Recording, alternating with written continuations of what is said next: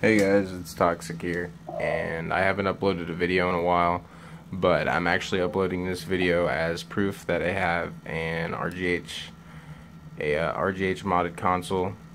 So this video is for TTG and hack forums, so I can sell recovery services, money drops, stuff like that, things of that nature.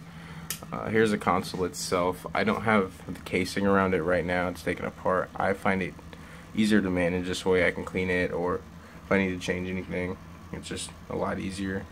There's a chip in the back. You can actually see the LED. You can't really see the chip though. I'm not gonna stick my camera back there.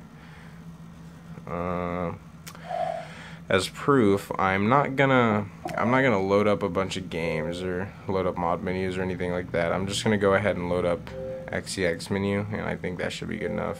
I'll probably run dash launch. I don't even want to see my accounts. That's close.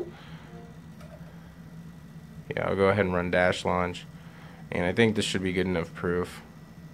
Here's some games I have installed. I can run games without the disk. I might do that, I might not. I don't really want to make this video too long. I don't think it needs to be too long. Here's dash launch. And yeah, that's the console itself. If you want any recoveries or anything like that, I'll probably put links in the description to forum threads, so feel free to check it out.